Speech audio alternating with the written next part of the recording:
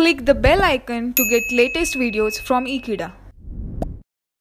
Hello friends, in the previous lecture we have discussed about that is how we can prepare ethers from alcohol, and now in this topic we are going to talk about how we can prepare ether from alkyl halide. So now let's get started.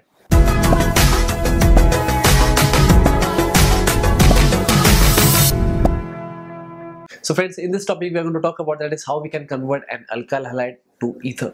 So in this case, for that I'm representing the general formula for this one, that is, suppose if you have considered an alkyl halide that could be represented by Rx, but the reaction should be with, that is, sodium alkoxide. So that's the reason I'm using, that is, R-ONA.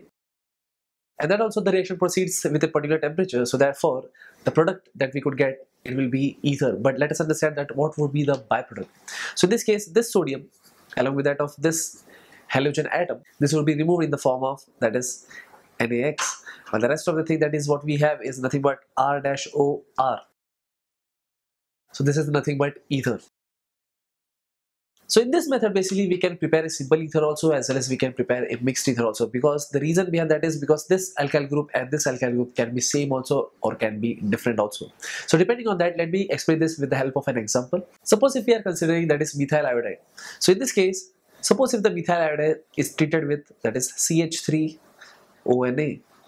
that is known as sodium methoxide. So in this case, the product that we could get as a byproduct, let me talk about that first, that is Na, it will be moved along with that of the iodine atom, so therefore it would be nothing but Na, it would be the byproduct. While the main product that we could obtain here is nothing but CH3OCH3. So this is how we can obtain a simple ether, and this is nothing but methoxymethane. So the conversion of an alkyl halide in presence of, that is, sodium ethoxide or sodium alkoxide, so as to obtain an ether, this kind of process is basically known as Williamson synthesis. So this was nothing but an example related to the Williamson synthesis, and now let me talk about the another example. So this was nothing but a preparation of simple ether, but what if we have to prepare a mixed ether? So in that case, we consider this sodium alkoxide that should consist of a parent chain, or that should consist of a higher number of carbon. Suppose if we have to prepare mixed ether, so in that case, this alkyl halide, that is what we should take, that should consist of lower member of carbon, while the other one, that is the sodium alkoxide, that should consist of higher number of carbon, and then only the mixed ether can be prepared. So that is the thing that we have to be very careful of. So in this case, suppose if I'm considering, that is, CH3I, and suppose if I'm reacting it with CH3C, CH3, and this is nothing but ONA.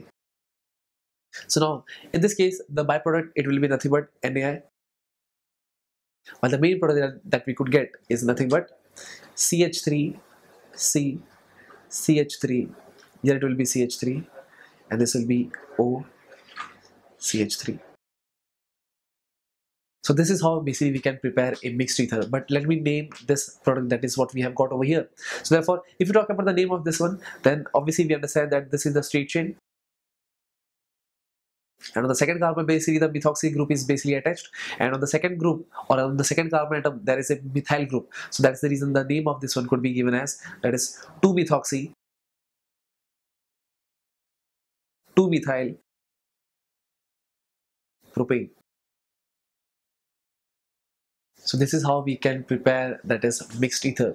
So therefore there's an advantage as well as disadvantage of this method also, that is, if we have to prepare a simple ether, it is a very simple process. But suppose if we have to prepare a mixed ether, then we should consider, that is, the sodium alkoxide, that should consist of higher number of carbon atom, while the alkyl halide, that should consist of lower number of carbon atom, and that is how basically we can prepare a mixed ether. So that's it. So thank you friends for watching this video. I hope you have understood this reaction very clearly, and I hope I will see you next time. Till then, don't forget to subscribe Ekeeda channel. Thank you so much.